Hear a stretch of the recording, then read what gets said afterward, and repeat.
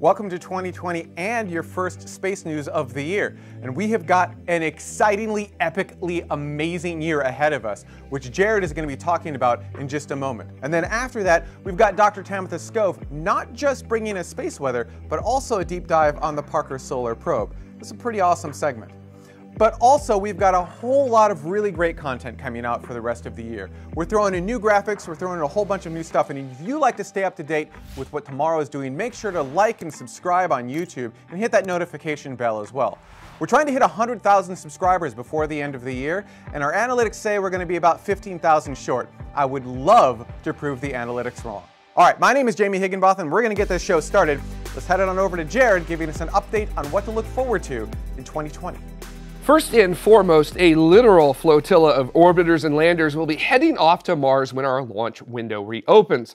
We've got just enough rocket power to make the shortest duration trip every 26 months. So, what'll be on its way this year? NASA is sending Mars 2020, which looks a lot like Curiosity, but has upgraded mechanical systems and instruments. It'll also carry the incredibly epic Mars helicopter Scout. This is going to be the first powered flight in atmosphere vehicle on another world, which should snap some nice landscape shots with the Mars 2020 rover in the frame. In addition, it will have a system to cache samples for eventual return to Earth, keeping some pristine before humans arrive and make a mess of everything. The European Space Agency partnered with Roscosmos, which will be launching the Rosalind Franklin rover and the Kazachok lander. The China National Space Administration will launch its XH-1 mission, its first mission to another planet where it will be all Chinese vehicles from launch to surface operations. XH-1 includes an orbiter and a lander with a small rover. The fourth player joining the Mars fray will be the newest, the United Arab Emirates. They're going to be sending their Hope Mars mission orbiter on a Japanese H-2A rocket. It'll study the present climate of Mars to help generate better weather forecasts and look for evidence as to why Mars climate changed so rapidly and catastrophically in its past. And we'll potentially have 3 sample return missions in all 3 phases of operation. China will use its recently flight-proven Long March 5 heavy-lift rocket to send its next mission to the moon, Chang'e 5. No information yet on where it will land or how large of a sample of the moon it will return to the Earth, but it will be the first sample returning from our closest celestial neighbor since the Soviet-operated Luna 24 in 1976. So we'll see how well the cheese has aged over almost half a century. In July, NASA's mission with the best backronym ever created, OSIRIS-REx, will gently lower down to the surface of asteroid Bennu and grab a sample using a nitrogen gas vacuum on the end of a robotic arm. There's enough nitrogen available for 3 sample attempts, and those samples will return to Earth in 2023. Then in December, JAXA's Hayabusa 2 mission will deliver its samples of the asteroid Ryugu. Multiple samples, both from the surface and using an explosive charge to excavate below the surface, were captured. So we'll get to see just how much Hayabusa 2 snatched of Ryugu, and I'm really hoping that it's a lot. And when 2023 rolls around and OSIRIS-REx drops off its samples of asteroid Bennu, then we'll have some very exciting work in comparing those 2 samples with each other, seeing what's the same and also what's different. Someone please alert Dr. Skov. We've got 2 missions to study the Sun launching this year. The first is Solar Orbiter, an ESA mission which will launch in February and help with understanding heliophysics as a whole, along with more data to improve space weather forecasts. ISRO is also jumping into the solar mix with their own mission, ADITA-1, being sent to the Earth-Sun L1 point. Parker Solar Probe will also continue its present orbits around the Sun. And just one more thing. ESA's Bepi-Colombo mission to Mercury will perform 2 gravity assists, first at Earth and another at Venus, to bleed off energy as it heads in towards a Mercury arrival in 2025. Getting to Mercury is extremely difficult. But don't think that the robots are going to be dominating 2020. You're about to see the inevitable rise of humans with their spaceships from Earth. Almost every single instance of the return of human spaceflight capability to the United States of America is something we watched play out for the entirety of the 2010s, and now it's finally paying off.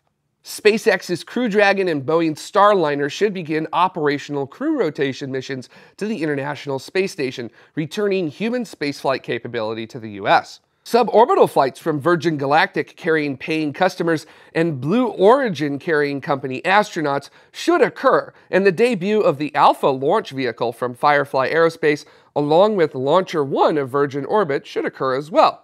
And NASA is also preparing the first stage of the Space Launch System rocket to carry the Artemis 1 mission to the moon through what's called a green run, where they're basically going to fuel it up, run everything, and see how it works.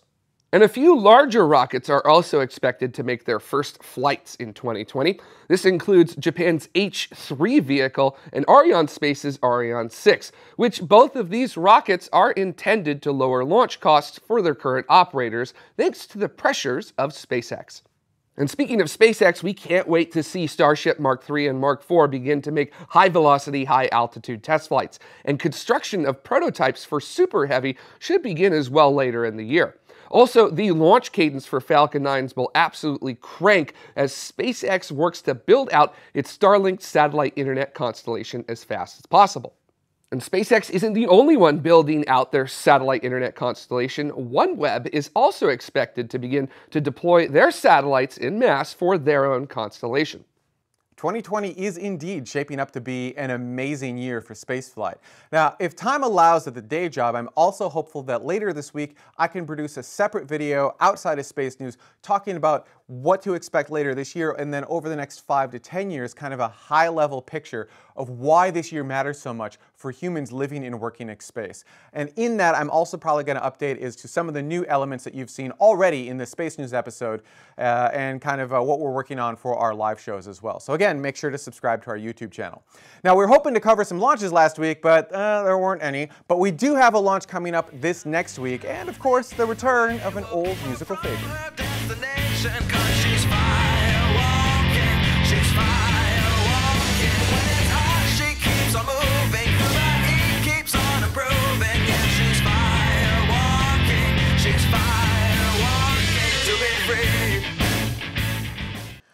Yes, I think my plan is to keep firewalking back in the show. I might change that graphic a little bit, but y'all loved it. Y'all told me you missed it, so back in it goes. All right, now it's time for me to hand it over to Dr. Tamitha Skov, who'll be talking about not only space weather, but also the Parker Solar Probe. Space weather this week is definitely starting out the new year with some promise. As we switch to our front side sun, it all started with region 2753. This is a solar cycle 25 sunspot. It occurs at high latitudes, very far away from the magnetic equator. But no sooner than this region rotates off of the Earth-facing disk, than yet another solar cycle 25 sunspot appears. That's region 2755. As we switch to our far side sun, you can see it from stereo's view. This is stereo looking at the sun from the side. Right about the beginning of the year, you see that solar cycle 25 sunspot emerging right about the edge, right in the center of stereo's view. This region is the second region of the new solar cycle that we've seen in just so many days. And even though we do have yet another solar cycle 24 sunspot that has emerged in stereo's view that will be rotating into Earth view, having all these new sunspots emerging so close together means these new regions will start flaring soon, and that means we're going to start having to worry about radio blackouts, not just for amateur radio and emergency communications, but also for radio comms when it comes to rocket launches and other types of space traffic. Last year, NASA's Parker Solar Probe made records around the world as it flew closer to the sun than any other spacecraft. The probe has now made 3 of its 24 planned passes through the sun's corona, and scientists are beginning to unravel long-standing mysteries. 4 papers published back in December in Nature described early results from the data, but one discovery in particular has everyone in the scientific community talking. It's the discovery of kinks in the magnetic field near the corona at the edges of equatorial coronal holes, thought to be the birthplace of the slow solar wind. These switchbacks, as now they are affectionately called, are created when the sun's magnetic field folds back in on itself, which can only occur because the field is frozen into the charged gas of the solar wind as if glued there by magnetic and electric forces. The reason why these switchbacks are so noteworthy is that they might finally be leading us to understand why the solar corona is so much hotter than any other region of the sun. Considered to be the holy grail of solar atmospheric physics, the coronal heating problem has plagued the physics community since before scientists even knew the solar wind existed. And now finding these switchbacks is like finding the smoking gun that will dramatically change current theories of the solar corona and the solar wind. At the American Geophysical Union meeting back in December, numerous solar and space physicists gathered to discuss the origin and nature of these switchbacks. As it turns out, near the sun's surface, small, fast jets of solar wind can overtake slower ones, thus causing the magnetic field that is glued to these different jets of solar wind to fold back in on themselves and kink, like ribbons or flags kink while flapping in a rapid breeze. But in space, these kinks imply a very specific kind of wave process called Alfvén waves, which have long been postulated as a source of heating of the corona. The long-standing question has always been, well, what would be causing these Alfvén waves to develop? And now it looks like Parker Solar Probe has found the answer. Impulsive jets from things like spicules, jetlets, or even bright points on and beneath the solar surface may just be the source of coronal heating. But the final word is yet to be written. As Dr. Tim Horbury from Imperial College said at the meeting, quote, "The nice thing about the sun is that it has so many possible sources of impulsive events, so clearly we need to work back over the next few years to find out and sample what they are." Unquote. For more details on this week's space weather, including those new Cycle 25 sunspots and what it means for radio communications, come check out my channel and see me at spaceweatherwoman.com. And that is our first space news of 2020. And I hope you're as excited about the new year as we are. Now, before we go, I do want to thank all of the citizens of tomorrow who helped to make all of these episodes happen. You are the people who help keep the lights on at the station and keep us on orbit. Without you, there is no show. And we are updating our rewards for you in 2020. You're going to see those very, very shortly. It's going to be amazing. You're going to get an incredible behind-the-scenes look at how we produce every aspect of the show, from news to live shows to everything else. It's going to be pretty awesome, and I'm looking forward to sharing all of this with you in 2020. And if you'd like to learn how you can get access to the behind-the-scenes footage and behind-the-scenes access, as well as help support the show so we can keep doing this week after week, head on over to youtube.com/TMRO/join. All right. One last note, and that is, remember that Jared Head has his own channel on YouTube now. You can go over to youtube.com/JaredHead, and if you really have an interest in astronomy as opposed to industry news, that's really where you're going to want to follow that. We'll have some astronomy stories on tomorrow in 2020, but really our focus will be industry news into the new year. So if you really, really, really enjoyed those astronomy stories from Jared and Jade and Sarah and so forth, Jared Head's channel is going to be a better place to pick those up kind of moving forward. Thank you all so much for watching. We'll see you next week.